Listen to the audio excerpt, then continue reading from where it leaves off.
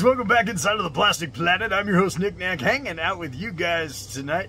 Guys, I'm back. It's been like 2 weeks since I put up a video, and I'm very, very, very sorry for that.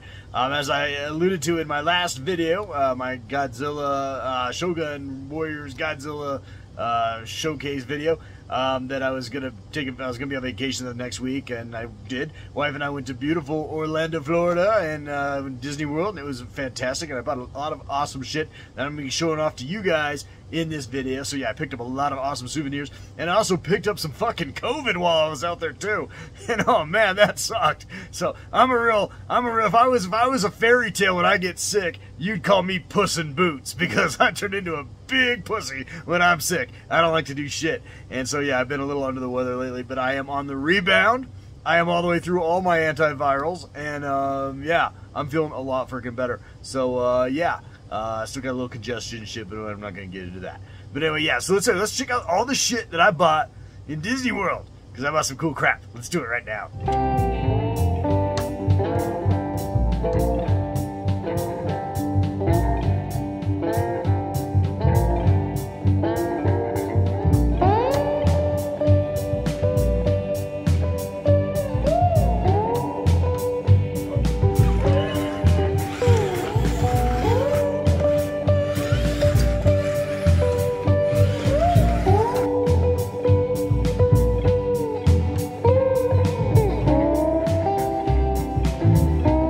So first up tonight, this is kind of dumb, but it's a little chopper droid that I picked up at one of the main Disney stores on Main Street at the Magic Kingdom in Disney World. Anyway, it's kind of, like I said, it's kind of a chopper droid. I don't know if this is you know, Chopper in disguise or some shit. I can't remember all the times they painted Chopper in the Rebels series, but anyway, I don't know. It's just kind of cool. It's kind of a little wind up toy, and I think he kind of has a little wind up feature on him.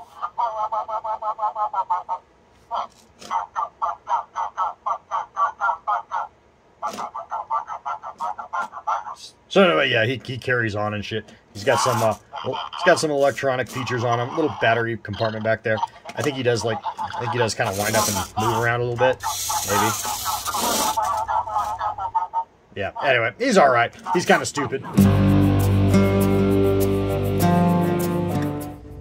Alrighty guys, so next up tonight I have another chopper droid, and this one I did pick up at the Build-A-Droid workshop at Galaxy's Edge at Disney World. Of course, in Disney World that's at Hollywood Studios, not at the Magic Kingdom like in Disneyland, but anyway, that's not here nor there. But anyway, yeah, so I picked up this chopper droid. This is a full-size Build-A-Droid scale chopper droid, and here's his cool remote control that he comes with. It's a little different than chopper colors versus the ones that the standard Build-A-Droids come with, or that R2-D2 came with. But yeah, I don't know. I think this is a really fucking cool chopper droid. Again, I'm not like a big fan of Rebels, but I just kind of think these droids are cool. I'm a big fan of robots, and Chopper's kind of cool in my book. You know, he's not my favorite astromech of all time, but he's pretty damn cool.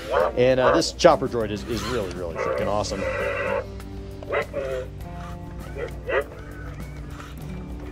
So a lot of personality here, which is just really, really cool.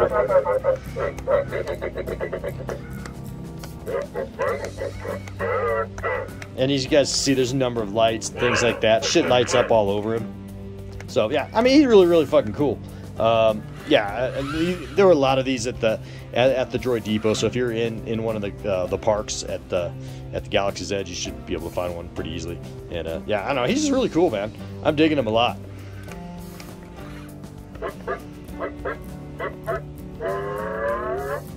Alright guys, so next up tonight here is R2-D2 here, and I didn't get a new R2-D2 at Galaxy's Edge Build-A-Droid this time, but I did get this metal dome for my R2-D2 that I bought about 2 years ago. Yeah, so this thing is really, really fucking sweet. Of course, it is all die-cast metal. The light-up features on it, as you guys can see, are a lot more detailed than the previous version, which just was a plastic dome and only the front part lit up. So he's really, really cool. Kind of gives him some more personality, gives him a real premium feel. Really makes my R2-D2 a lot more, I don't know, a lot more heavy, because it really gives some girth onto it, you know, some weight, and so that's pretty damn cool. But yeah, I'm digging this a lot. Anytime you can add die-cast to something, it just makes it more top shelf. You know what I mean? Real top shelf. So, yeah, I dig that a lot.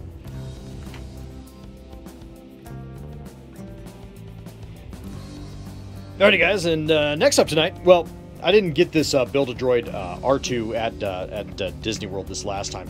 I think I built this droid a year ago when I went with the entire family. But anyway, the standard like personality chip on these things I think is basically R2-D2, as you guys can probably see. Sounds just like R2-D2, right? I think it's like an alliance droid basically. So anyway, I wanted to change things up a little bit, and I haven't ever bought one of these, but I fired up this personality chip, and this is the purple one. I think it's like a pirate droid personality chip. I'm not sure exactly. Yeah, it's some kind of Disney thing. But anyway, you put the personality chip in here, I think.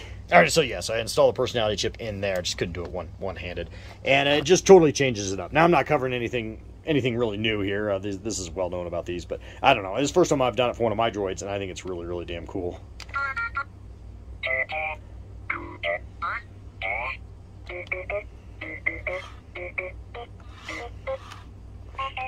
So it just totally changes up the way his voice relays are and stuff. I kind of like this one because it's just kind of dopey.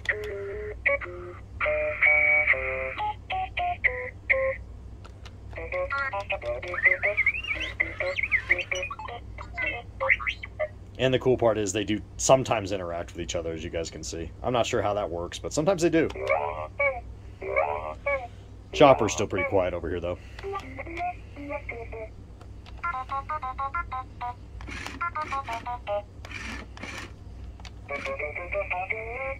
So anyway, that's fantastic. These are so goddamn fun, I'll tell you what.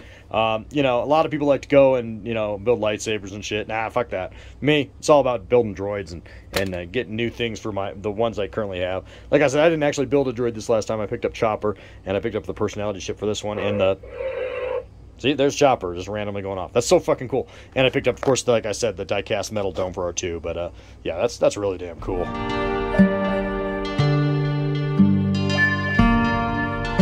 Alrighty, guys, so next up, so I showed off this C-3PO maybe a couple years back. I bought it, I think 2 years ago, pre-pandemic, right before the world kind of closed down. We went to Anaheim, went to Disneyland, and I bought this at Galaxy's Edge at Disneyland, this C-3PO. And, you know, he's really cool. I'm not much more than an interpreter, and not very good at telling stories. So he's not that interactive, but he is really damn cool. The probability of successfully navigating an asteroid field is approximately 3,720 to 1. I unfortunately have to keep mine sort of like half the you can take the head and the arms off. I have to keep my head just slightly in there, otherwise the eyes don't light up. If I put it all the way in, the eyes stop lighting up when it talks. I am fluent in 6 million forms of communication. Which is kind of a shit. But anyway, you can remove the arms and he'll complain and stuff. Oh my! Oh no! Yep. I am... So he's really damn cool. And this last time I was out, I went ahead, because I liked him so much, I went in, I picked up the B1 Battle Droid. And this thing is... So as you guys can see, this B1 Battle Droid is really damn sweet. And it functions along the same lines as the C-3PO. He's got a little button here in his chest. B1 Battle Droid, battle ready. And he doesn't have the light-up features that C-3PO does, but that's not necessarily a bad thing, because the C-3PO's eyes only work half the time. But anyway, he's really damn cool. Should we take cover? And it's got the same voice from the Clone Wars series Battle Droid, the animated one. Yep. This is about the worst job in the droid army. And, of course, you can take him apart, too. I mean it. Stop. Say, yeah, he's really cool. He'll complain and stuff. He's got some articulation on him, and he's really, really cool. Now, one thing I haven't done yet that you can do is I can put the C-3PO head onto him. And one of our droids is going off again. Kind of fun. So, we can put the C-3PO head on him. Let's see what happens when we do that. I haven't done it yet. Honestly, I haven't. So, this will be fun. All right, so you can see I've taken the B1 Battle Droid's head off, and we can put it on C-3PO. Let's see what happens when we put it on C-3PO. Anything?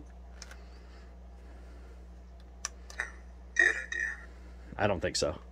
Something's not right, because now I can't see. Well, yeah, I don't think so. I think he would say that if his head was off regardless. Not my eye. Yeah, I don't think it's registering. But anyway, let's see what happens when we put the C-3PO head on the B1 Battle Droid. Shit. Legs are a little spindly. Hang on. Alrighty, so I popped him all the way in, and the lights are working. I don't know if he says anything different. Let's find out. It's against my programming to impersonate a deity. Okay, so now he's just C-3PO. Sir, I am fluent in 6 million forms of communication. I was kind of hoping to get some, like, Attack of the Clones quotes in here, you know. Sir, my first job was programming binary load lifters, very similar to your evaporators in most respects. Anyway, that's a fun feature anyway. Again, I was hoping that they would have some kind of Easter egg kind of thing in there, but they don't. Do you know, I think I'm beginning to get the hang of this flying business. So anyway, still fun. So there's C-3PO with missing an arm with a battle droid head on. And R2 knows this fucking blows. So I don't know, kind of fun.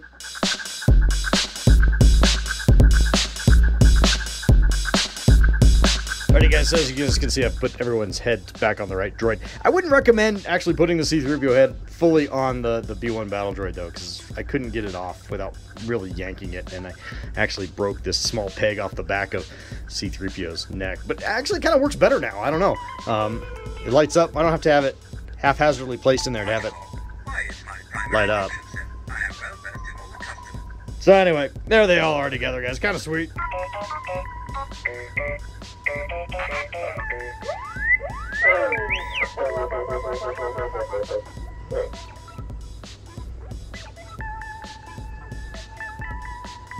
Alright, well anyway guys, that wasn't going to be it on the Star Wars front, but Jesus Christ, when did my hair get so goddamn gray?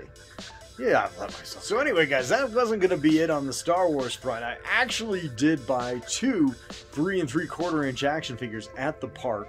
I was a little disappointed rolling around the park because they had a lot of stuff as far as figures go that were really just reminiscent of what you could find in fucking Walmart or Target. They had tons of, like, you know, General Lando Calrissians hanging around, or Sings and things like that. Really disappointing. I mean, you pay for a premium to get into a park. You think you should get some premium merchandise. Anyway, that's just my opinion. But that was sort of disappointing. But anyway, I can't figure out where the hell I put those 2 3 3/4 inch figures that I bought in Disney World this time. They're here somewhere. I've been looking around for them, but I can't find them. Honestly, I was straightening up my room last Friday night when I had a 100-degree fever, and I don't remember anything, so who knows where the hell I put them. I did remember that I found this really odd sport on late night cable. It's volleyball, but you play with your foot, and it's like some co-ed thing. I really could not figure out the appeal of it outside of the obvious here, but anyway, that's all I got there. So anyway, it's been a hell of a week, guys. It's been a hell of a week. Oh yeah, Godzilla wants what we all want, guys. Oh yeah. Also, check it out, on the non-Star Wars front, I did get these 2 Godzilla pieces of merchandise from Epcot in the Japan store in Japan, in Epcot. These are really cool. So I got this keychain. My wife bought me this keychain, actually. Really cool little Godzilla keychain. Of course, these are, you know, sold, you know, primarily in Japan, but you can get them at the Japan store in Epcot at Disney World Resort. So anyway, and then I got this really cool Godzilla. I think this is like a solar powered deal, and you'd put it on like your car dashboard, and you know, as it's like solar powered, and it would like move with as it's warmed up, and it's all obviously down here in my basement, so it's not getting a lot of solar energy. But anyway, it's really cool. I spent like $40 on this. Yeah, R2's chiming in down there. But anyway, he looks really, really cool. I might open him, but I don't know. I really don't want to ruin this awesome, cool Japanese packaging, which is really, really neat. But yeah, he's fucking badass. Yeah, Chopper agrees. He's really badass. Look at that. So that's really cool. So then there's the bottom of it. So Toho of Japan. So very, very cool. So anyway, these are 2 cool Godzilla pieces I got that are going really, really nice here on my Godzilla shelves, which I showed off in my last video. Of course, the star of that, of course, is my Shogun 1978 Godzilla from Mattel. So cool.